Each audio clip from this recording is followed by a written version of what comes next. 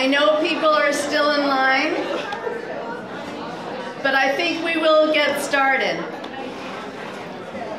As you'll see on your screens, our next talk is on the rabbits of Okunoshima, Rewilding the Domestic or Domesticating the Wild. Margo, DeMello, Kototyo, Hoshina, and Koushi, Takahashi. Margo DeMello is president of House Rabbit Society and the program director for Human Animal Studies at Animals and Society Institute. She currently teaches at Canisius College in the Anthrozoology Master's Program.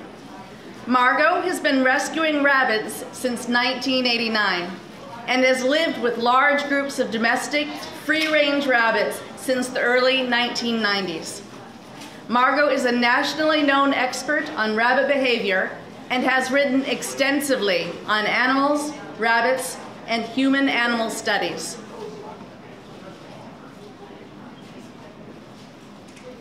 Kototyo Hoshina moved to Wisconsin from Japan in 2005 as a researcher for the world's largest neutrino observatory. She traveled to the US with her 3 rabbits and joined Wisconsin HRS, later volunteering and becoming an educator. She is the webmaster and provides technical support for WHRS website.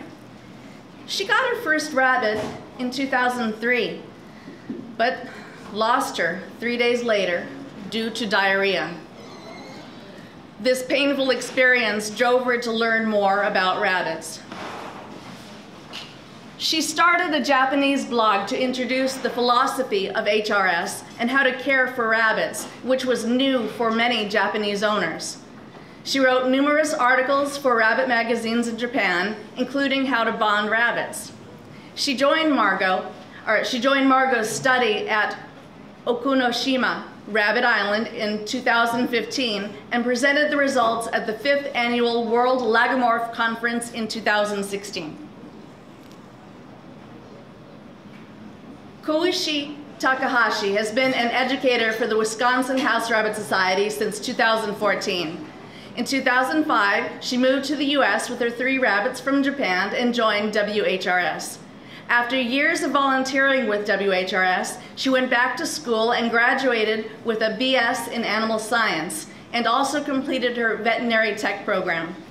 While earning her degree, she visited Okunoshima with Margo in 2015 and presented the results at the 5th World Lagomorph Conference in 2016. I give you all 3 of these ladies.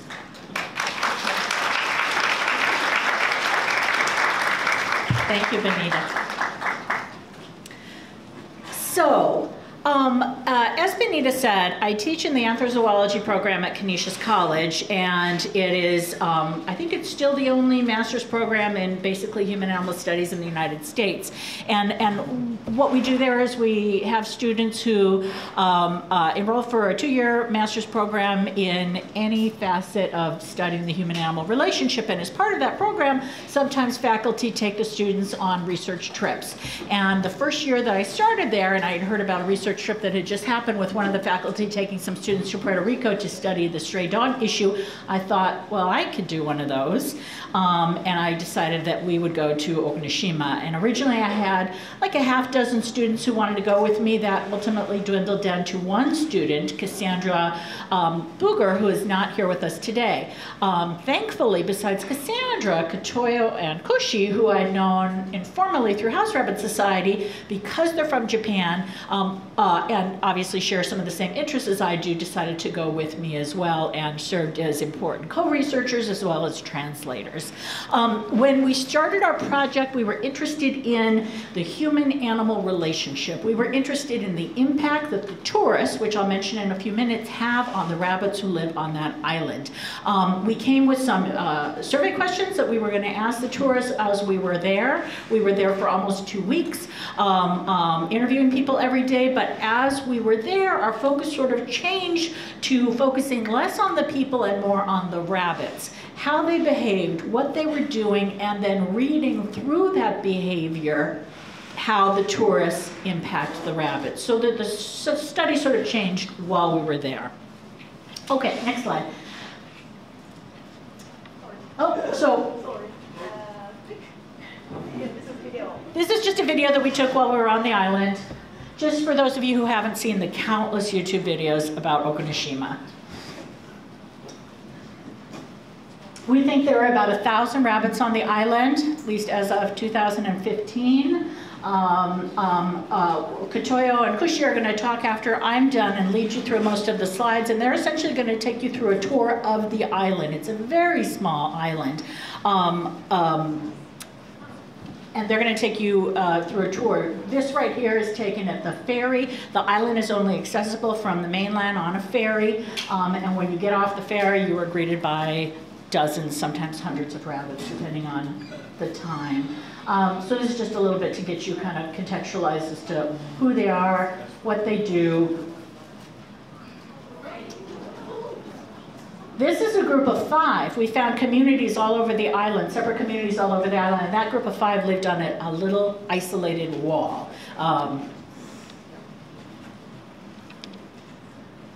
People come to the island, it's uninhabited, no one lives on the island, so people come to the island loaded down with food, which we did as well every day, to feed the rabbits. This is the hotel on the island. There is a hotel where you can stay. There's also campgrounds.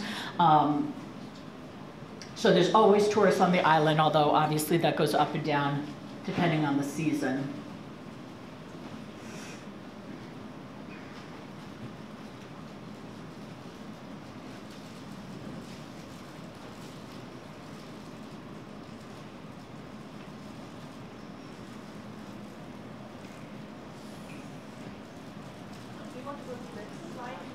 Yeah, let's go to the next slide. Yeah. Okay, so Okunoshima is a small, it's only 123 acres, island located in the inland sea of Japan. That's on the southern coast of Japan in Hoshina Prefecture. Again, it's accessible only via ferry from the mainland. Next slide. So one of the things that again, didn't really guide our original interest, but became apparent the longer that we were there, was that these rabbits are living in an extraordinary situation. They are domestic rabbits that are feral. They have lived on the island for at least 30 generations. There are different sort of stories about how they got on the island. One story is that they were dropped off in a group of 8 by some school kids in the 1970s. That tends to be the most accepted story. More recently, we heard that they actually were brought there intentionally by the people who run the hotels as a tourist attraction. We've only heard that once and only recently. And then there was some suggestion, so the island has a long history in Japan. It had been used for, because of its isolated nature, it had been used for poison gas testing prior to and during World War II. And the subjects of that poison gas testing were, you might guess, rabbits, Japanese white rabbits. Those rabbits were allegedly all killed at the end of the war. There are some rumors that maybe they were let free at the end of the war, that some of them got free. But whether any of those rabbits have anything to do with this current population, nobody knows. Just probably isn't the case. Okay, next slide. So again, very small island. It's only 2.5 miles around. You will take a little visit of that island in a couple of minutes and see that even though it's a very small island, it has a lot of different ecological zones, and those ecological zones translate to different, not just communities of rabbits with different territories that they defend in the ways that we all understand rabbits to defend territories, but they, those different zones with the different levels of human tourism at those zones translate into different behaviors on those different areas of the island. It is now a national park that's run by the national government, managed by the people who run the hotel. You can visit there to see the ruins of the poison gas factory. There's different munitions there. You could go to the museum, and for years that was the site of tourism on this island until the rabbits became well known. Okay, next slide. So again, Japanese whites served as test subjects. Next slide. So this is just a look at the island itself and some of the main features on the island. The gas storage rooms, the tennis courts, which, by the way, virtually everything on the island is, that is not concrete has been in some ways destroyed by the rabbits, and the tennis courts are no exception to that. There's a visitor center, there's a lovely lighthouse, there's a campground, a power plant, again, the ferry. Next slide. This is the communities that we counted. So every day we did a new count to see who lived where and where the greatest numbers of the rabbits were, and again, how is that impacted by the human visitors. So this is the ferry group. This is number 1. We gave numbers to all of the groupings that we found. We tried to see what kinds of relationships there were between the groups. The areas that had the most tourist contact had the most rabbits. So number 1 by the ferry, number 14 by the hotel with 160, and all of the sort of hotel adjacent spots also had high numbers of rabbits, 29, 39, 26. As you can see that as you go north on the island and around the top of the island, you have far fewer rabbits. Well, that's because you have far fewer people. So what we find is that because, I mean, it is a lush island. It is semi-tropical, particularly at the north end. There is no natural water source, so the food source is the vegetation that's on the island, but it's not enough to support the population in the size that it is right now. It's tourists that support that population. So where the tourists tend to not go, which is the northern part of the island and the center part of the island, you tend to not have that many rabbits. Although, as we'll talk about, those rabbits will tend to be a little bit more healthy than the others. Next slide. So these are domesticated rabbits. They have been domesticated, as we all know. Rabbits were domesticated about 1,500 years ago. They're not very genetically different from their wild European rabbit counterparts who still live in Europe today. They're not genetically different really from them at all, and they can still interbreed, although there are some differences that are primarily behavioral and a little bit physical. And partly because of this recent period of domestication, they've been able to go sort of very wild very quickly as feral animals. On the other hand, and this is one of the most important and interesting parts of this, on the other hand, what we see is that these rabbits have gone natural in some ways because they live on this island with no people, and on the other hand, they have become almost aggressively friendly because of the tourists. So they basically hustle for a living. Every day, they've set their schedules based on the tourists that arrive on the island so that they can maximize their food intake opportunities. So they are domestic rabbits who've gone feral that act in many ways very wild, but also act friendlier than, I'm going to gauge, most of the rabbits that you guys have in your homes.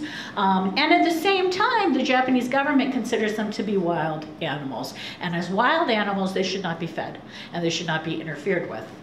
And even though, of course, they're not wild, they're also invasive. So that's also problematic with respect to the Japanese government. Next slide.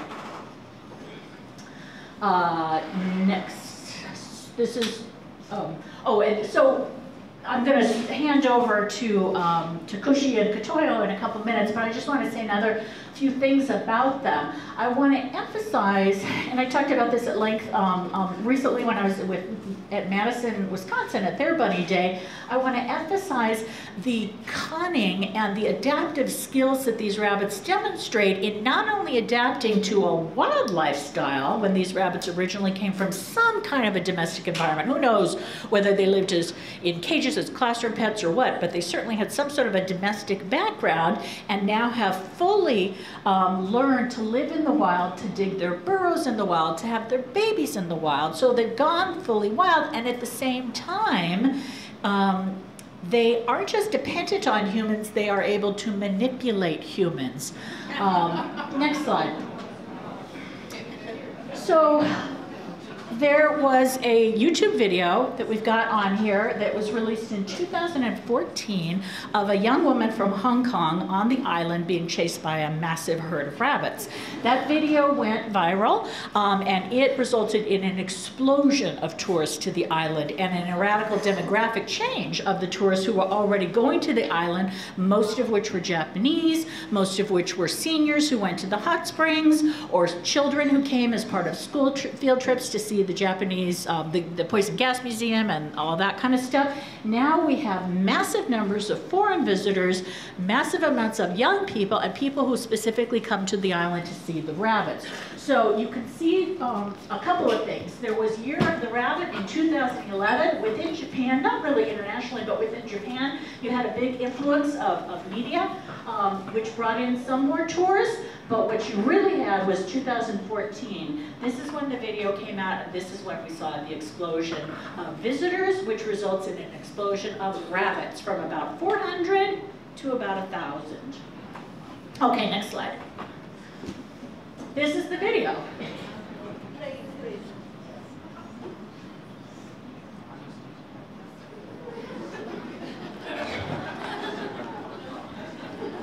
It's still one of the better videos taken from Okunoshima, and I think that's partly because by the time she visited here, there weren't that many other tourists. So she was a real windfall for these rabbits. Now there's a lot of competition because there's a lot of other tourists who come.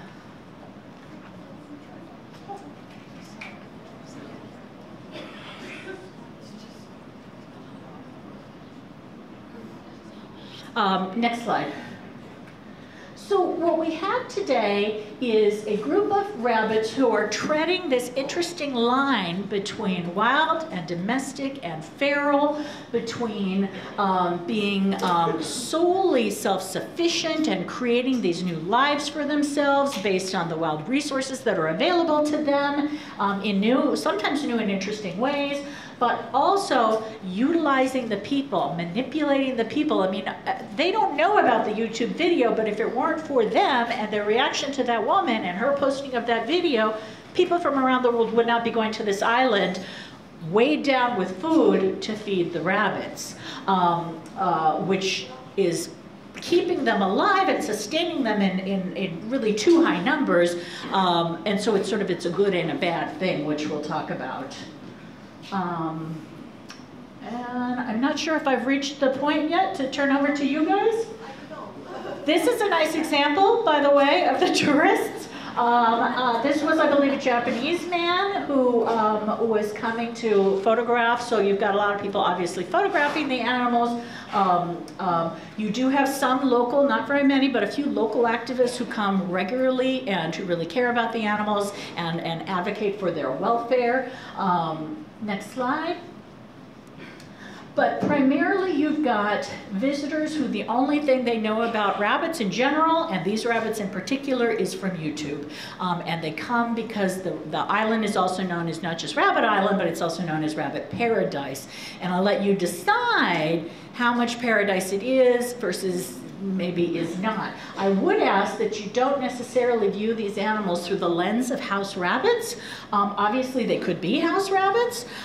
They're exactly the same rabbits that live in our homes today, but they have very different lives. And I think that what they suffer in terms of mortality and morbidity, thanks to their sort of precarious nature here, may perhaps be gained by a sense of autonomy, the ability to create the lives that they want to create, which then the tourists enable and make happen. Yes, so I'm going to go ahead and turn the microphone over to my colleagues. And I'll go ahead and I'll take over here. Okay. Okay, here we go. So we have in total like 130 something slides, full of bunnies. So I don't want to explain everything. Just look at it and enjoy it. But during the time, just guess, what do you see inside these pictures? Could you go next slide? So here, do you think something weird, or you already saw so many bunnies photos, so you may not with something different from our rabbit or white rabbit. But go quick. Yeah, they are really unafraid of people. Okay, next. This is something like that. I'm not sure your bunny, your shy bunny does this in your house or not. Sometimes don't. One of my bunny is like goldfish. She doesn't like to be approached by me. Next. So sometimes they jump into my bag to get food directly from the plastic bag. And then, next please.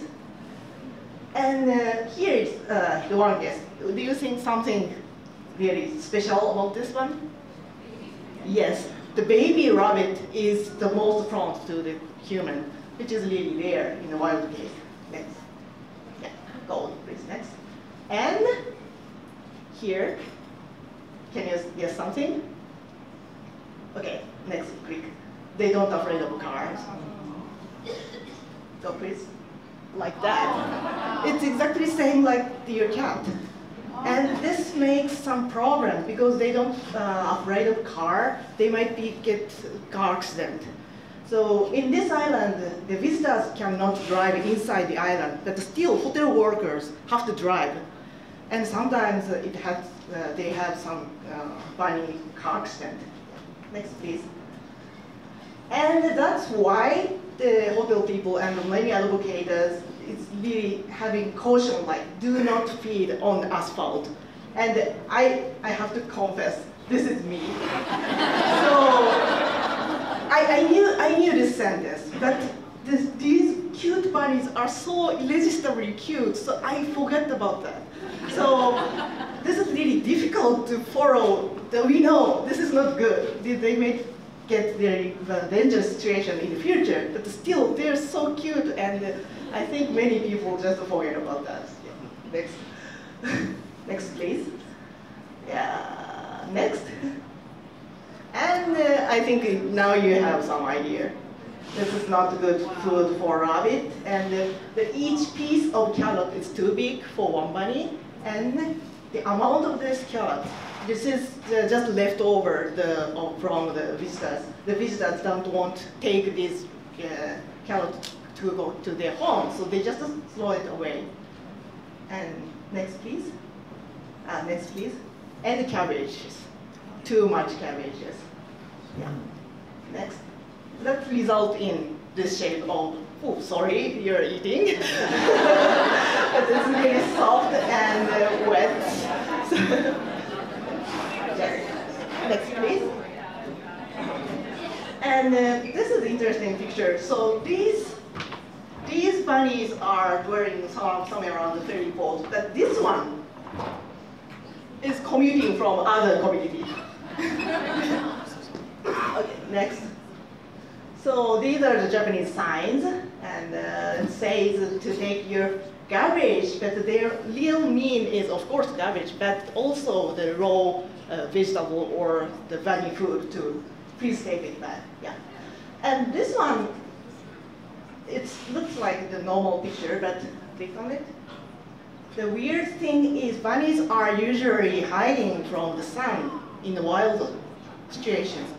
But these bunnies wake up on the early morning to commute to the ferry port. For example, this is the ferry port. So before the first ferry arrived to the island. And their work ends the last ferry leave from the island. Next. And you will see lots of these plastic trays in this island because, as she said, as Margo said, there is no natural water source. So many visitors and volunteers are pouring fresh water, especially in the summer. But still, according to the repeated visitors, the most high rate of death of the bunny is the summer due to the shortage of the drinking water. Okay, so now we started from the wharf, but we moved toward the other tennis court, or no, as a campground. Towards the campground. Yeah, towards campground. Next. Here. They are the cute 5 or 6 homes. Next. Next. Yeah. Yeah, this is another one. They do not afraid of bicycle. Yeah, click on it.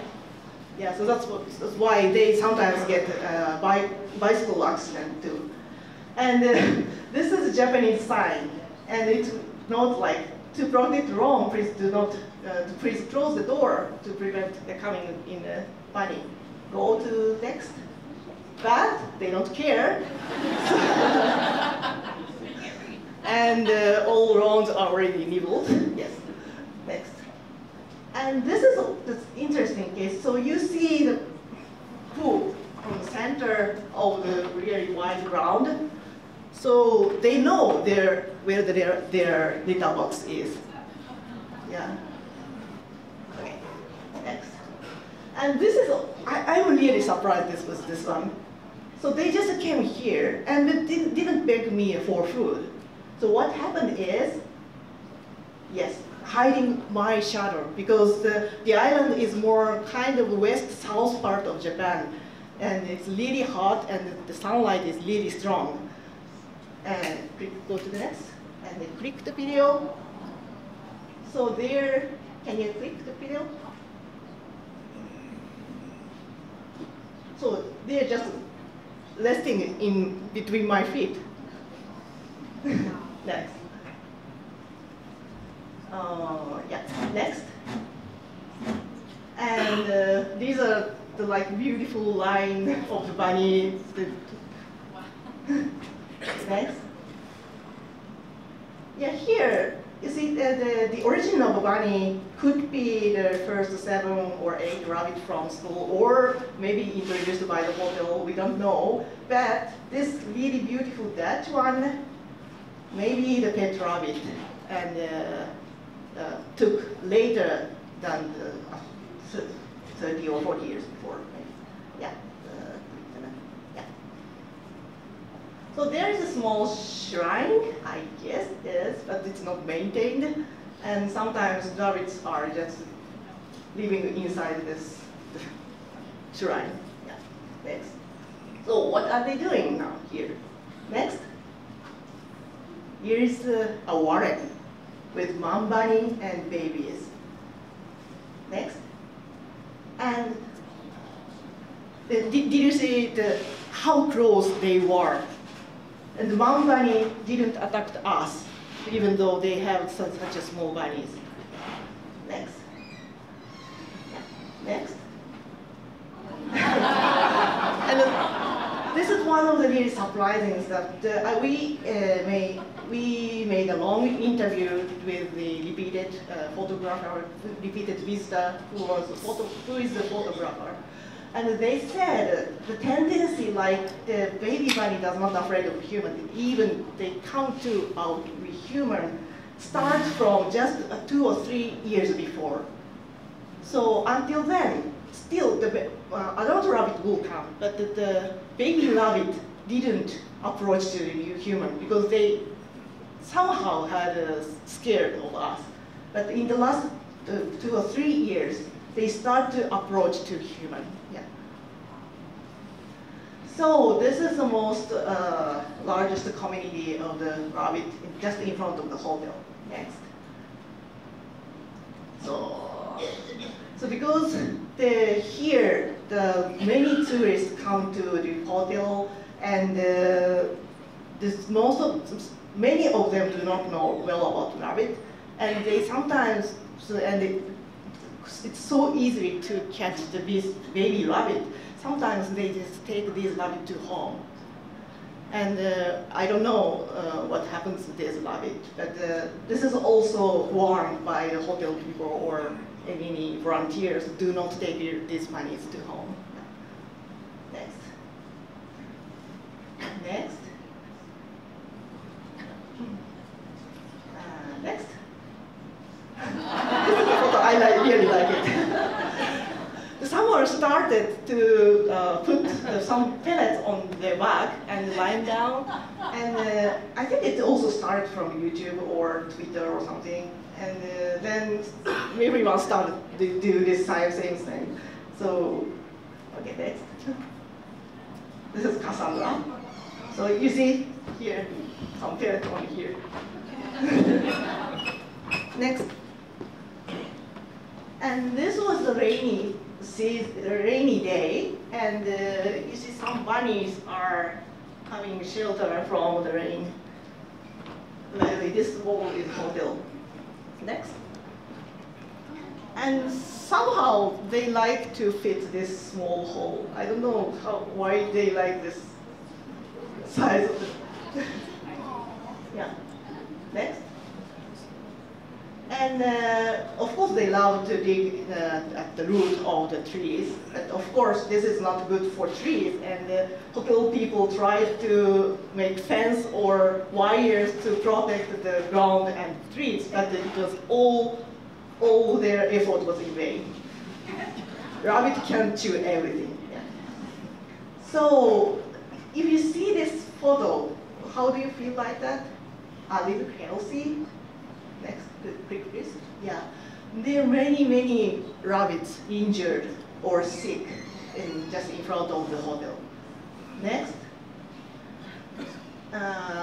So I'm actually not good at guessing the years of the rabbits, but this, according to Margo's guess, they are like under 2 years old. And almost all, it was the March, end of March, and almost all females in front of this hotel were pregnant. So there are so many baby rabbits are born in spring, but still we see only bunnies under 2 years old. Yeah.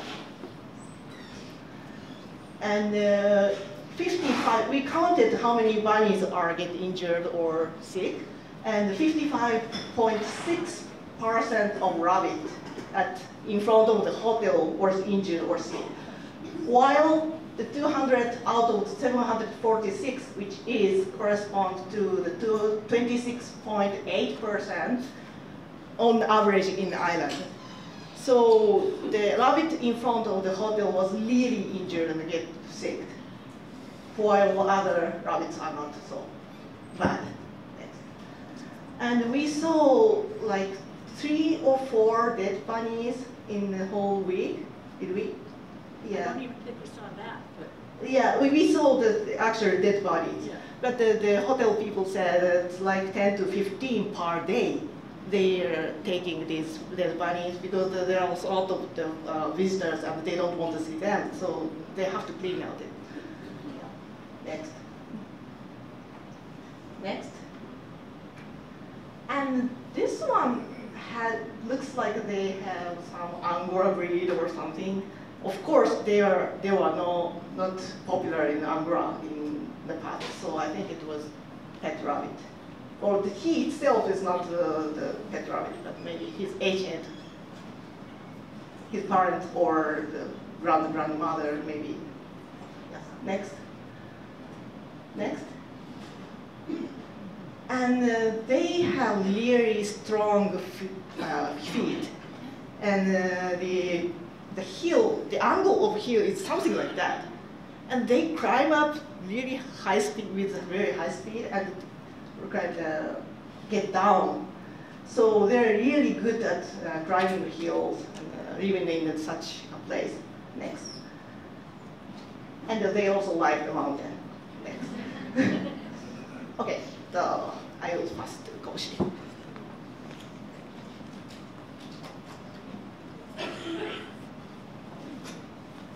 So I'm going to move each slide so quickly. Please do not get something moving sick. So this is nearby the tennis court, but tennis court is next by the hotel area. In hotel area, there is, in the nearby tennis court, there is a big warren, a big, huge apartment for the rabbit in the very steep cliff.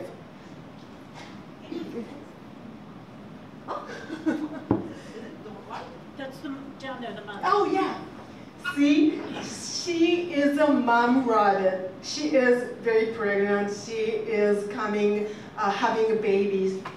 So remember, she, and this brown dot is he. So she is a very hard worker. She's become a very good mother. Again, her mouth is full of twitches and leaves and neck. Yeah, still walking. But see the boy, it's very unique for us. Boy is accepted by the mom rabbits to be together. It is very new for us because usually mother rabbits don't accept the boy rabbits nearby giving birth period of time. This is video. See the mom rabbits. Yeah. Oh, no, that is a boy. And she is here.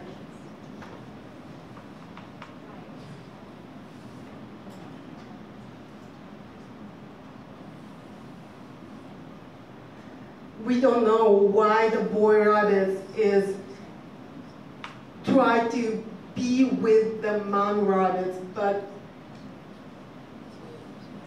we just guess maybe protect her or maybe try to get something next chance, but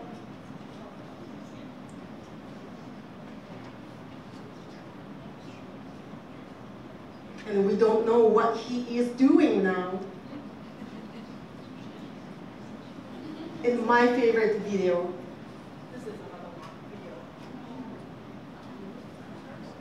So mother rabbit picking up her fur and hey.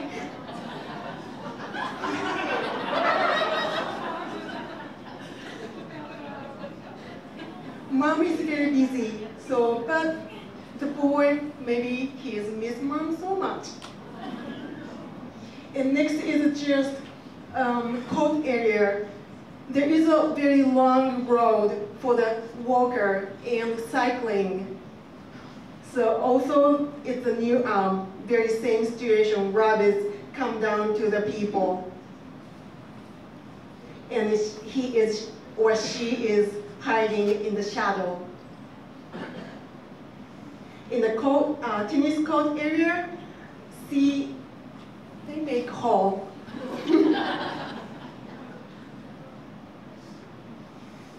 So there is some maybe territories. Each territory has a certain amount of rabbits, and some territory is inside of the fence, and some territory is outside of the fence. Next.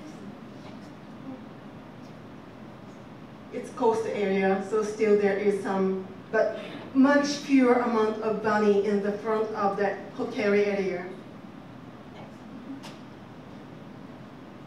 And some people said rabbits sometimes eat seaweed in the beach.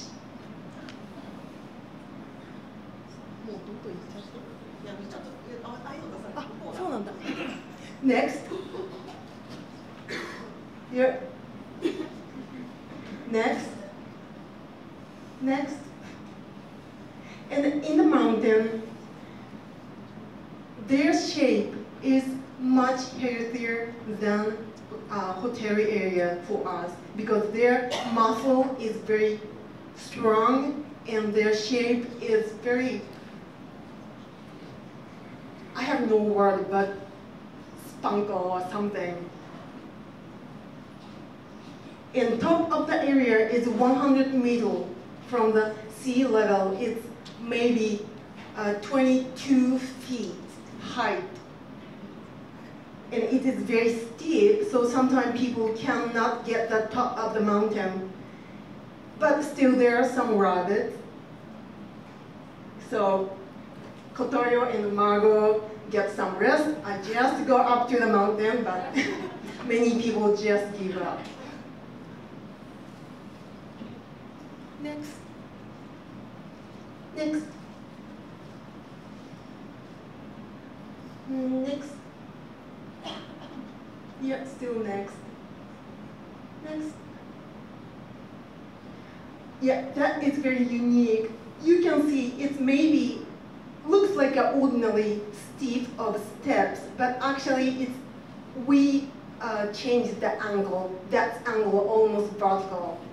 So that kind of steepness, the rabbits manage very well. That means it reminds me, many people try to give some big horizontal area for the rabbit, but also the rabbits can manage the vertical space. So I actually had a full level of bookshelf apartment for my rabbits, and they very like that kind of full level of statement. And to me, this picture tells the differences between hotel area rabbits and mountain rabbits' behavior. So see, this rabbit, the shoulder goes down, and the butt is toward, away from us. That means distance from people. He said, or this rabbit says to me, I can snap your food, but I will fly immediately after you gave me food. Next. Next. Here, next. Next. This rabbit was baby and he didn't come up to us. He was just looking at us like that. And this is my favorite picture. Can you guess who did this beautiful trimming? Very beautiful. What kind of skillful gardener can make this kind of trim? And also, and we guess this kind of work or job did by rabbit, and why we can guess, that means this point and also the level of the cut of the leaves is always 55 centimeters. It's a maybe maximum point how can get the rabbits to the nature. And these pieces, very clean and very round. We love that kind of beautiful pieces. Oh, sorry. And the power plant is next to the ferry harbor. So these rabbits come from run to us, but also some rabbits are injured.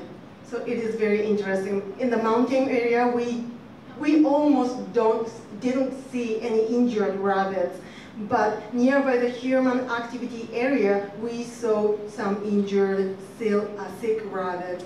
And I will return to this mic to Margo. Okay, no, we have more photos. Okay, this is a power plant, ruined on a power plant. And somehow we saw some of the silver martin rabbits. Okay, this is wrong. So, just in the last few minutes that we have, I just want to say another few things. So, by the way, with that silver martin that we just saw, so first off, he was sick. In case any of you are wondering, well, why are some of them more sick and some of them are injured, and why in some areas? So, the tourists bring the food, and the tourists aren't there consistently. So, the tourists are there better in the summer, more than the other seasons. They're there on the weekends, more than the weekdays. And so, that's going to contribute to the rabbits' ill health, in particular their digestive health, because you've got this very uneven way in which they're getting their food, right? And you saw that big pile of carrots and cabbage, which is the cheapest vegetable that you can buy out there. So they get huge amounts of food at some times, and other times no food at all, and then maybe they're just eating the last moldy bits of last week's cabbage. So a lot of digestive disorders, we think. And then in terms of the fighting, the fact that the fighting was much more prevalent in the human areas, like the hotel, was the worst. About 50% of the rabbits we saw in that area were injured because they're fighting over the food. So the people feel, and we felt that too, we're doing something good by bringing the food, but in reality, it's problematic. It's questionable. Their survival in part depends on the food, and yet on the other hand, it is unsustainable in terms of producing a healthy population, if that's what you really want, because we did not see seniors at all. The silver martin, the other thing about that, so people clearly still are abandoning rabbits on the island, and we did see some breed-specific populations like the silver martins. So they are in a precarious position because the government hasn't taken any action on the rabbits except to say that you cannot feed the rabbits, which everyone does anyway. The hotel used to sell food for the rabbits. They cannot do so anymore because the government doesn't want them being sold. If people literally stopped bringing food today for the rabbits, the population would go down by half and there would be some suffering. The population that would be left maybe would be healthier, perhaps. It's hard to say.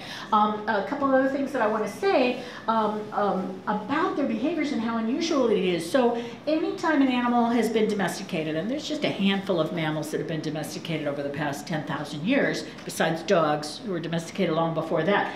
When an animal is domesticated, one of the things that happen is that the flight response is shortened. There are more, the new species, because there's generally speciation that happens during domestication, they're generally more likely to be around people, to want to be around animals of other species, to be more playful, to carry some of those juvenile behaviors that baby animals have into adulthood. And those are the kinds of things we see with domestication.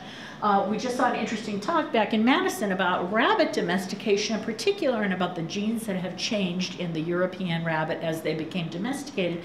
And it's a small clump of genes that, again, are primarily associated with that flight response. And so here, and this is what's interesting to me, in the past few years, as Kototyo said, those baby rabbits have gone from being what you expect, which is fearful of strangers, to being just as able to hustle as the adult rabbits. And I guess I should be saying next slide and next slide here. Oh, this is actually sort of a different subject, that you have different definitions of the rabbits. You've got the government who says they're wild, you shouldn't feed them. You've got the tourists who say they're kawaii, so they're cute, we want to feed them, we want to come and take pictures of them. And then we also have the hotel management, and the hotel management needs the rabbits because that's part of why tourists come and spend money now at the hotel. And the hotel exploits, next slide, exploits the idea of the rabbits. This is the hotel website. There's images of the rabbits on the website. There's videos of the rabbits on the website. So the rabbits are beneficial to tourism on the island, and yet on the other hand, the rabbits are also putting off some of the senior tourists who aren't really crazy about rabbit poo everywhere and stepping in holes. But back to the other question, we are really interested in going back, if anybody feels like funding our next research trip, because we are really interested in looking perhaps at the genetics of these rabbits, how in a fairly short period of time, even if we date their beginning to the 1970s, they have again gone wild in many ways, and yet on the other hand have also become in some ways more domestic because of their ability to interact profitably with the people on the island. And we would love to see what that means. Whether you can even see any of that genetically, we don't know, but at least we'd like to know what's actually happening with these rabbits. So I will stop here, and these are some of the new signs. So they're getting a little bit more strict about not feeding the rabbits, but people are still bringing food for the rabbits. And the reality is a lot of people wouldn't come to the island if they could not feed the rabbits, because that, you know, part of our love for animals is that pleasure of interacting with them and that physical contact with them. And I think if that were lost, I think tourism might actually drop a bit. Do you have a question? Yeah, I do. I just wonder why you said that they're getting a little more strict. Why? Do you know what happened? Well, part of it is the destruction on the island. Part of it is a part of a larger movement. So, for instance, Miyashima is an island that has deer on it. The deer are sacred to the Shinto shrine that's been on the island for thousands of years, and they have been historically fed by tourists for I don't know how long, and the government has cracked down on that as well. They're wild animals, you do not feed them, and the result is those deer are starving. So part of it is that. Kototyo?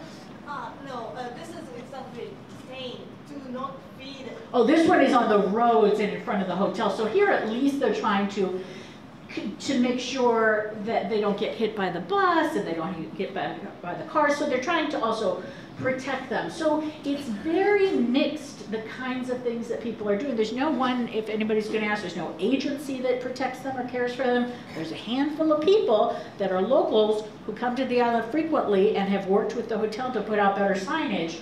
But there's not a lot of advocates, and people are worried about advocating too loudly for them, because the danger is if we make a big fuss about the rabbits and their conditions, maybe they'll just exterminate them. Nobody actually knows, and it's a danger. Yeah.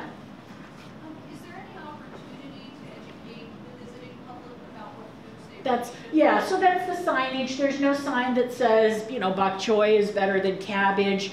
You know, for the tourists to invest even in a little bit of money and signs at that level is not great. I mean, there's certainly some, I think there's a sign that says no, like leftovers, like, you know, no hot dogs, you know, at least that kind of thing. And they weren't doing any of that when they were there, but they bring huge amounts of food. And as Kototyo said, so, you know, you'll give out your food on the island while you're there, and then it's the end of the day, you're getting back on the ferry and you've got leftover food. Well, just dump it at the edge of the ferry.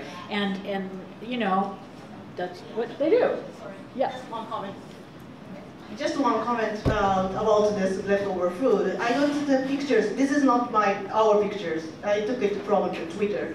And the number of mice is increasing drastically because of this leftover foods. Which, who knows whether that will cause a problem. We don't know. By the way, there's no natural predators to the animals on the island. There are crows who prey on the babies, but there's nobody who preys on the adults. But now we have these mice. There are also now feral pigs on the island, and they maybe swam there from the mainland. Nobody knows. So there's other animals that are now potentially going to create other problems. So in any kind of animal tourism, ecotourism situation, it's a very interesting mixed bag in terms of how the tourists and the animals interact and what the results are for those animals' lives. Okay, thank you.